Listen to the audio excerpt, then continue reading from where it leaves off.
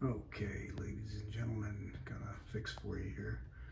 You'll notice if you run the Lian Li fans, it starts up this program called L Connect system, and look at that CPU usage. It spikes and it's ridiculous.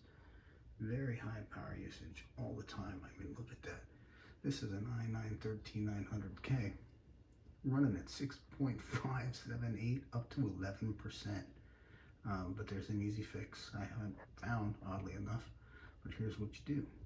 So what you're going to do is you're going to go into the install directory for L Connect 3, which is, let's see here,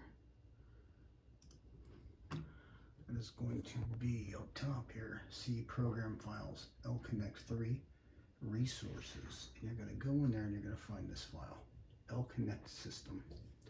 You can leave it in there if you want. And all I do is I rename it to L Connect system. Get the old keyboard here. L Connect system off. Now you might think, hey, oh, I need my fans to run. I need everything to work, right? Continue. Well, they're still gonna work.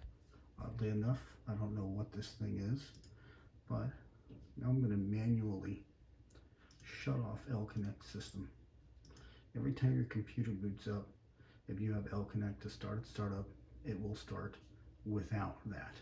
And now look at that, it's gone. A huge chunk of CPU usage and power usage just gone.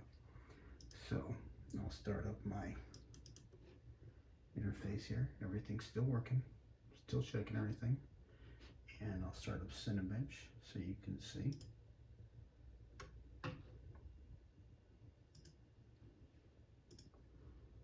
Still picking everything up. Watch my fan kick on.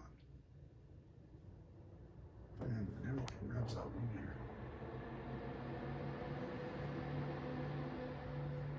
Forgive my rainbow light, it didn't start up my G-Skill Trident software. But now you can keep it and just disable that one simple thing. Just change that to L Connect system off and you're good. Every time you start your computer, it'll start up L Connect without that crap and save you a bit of a headache.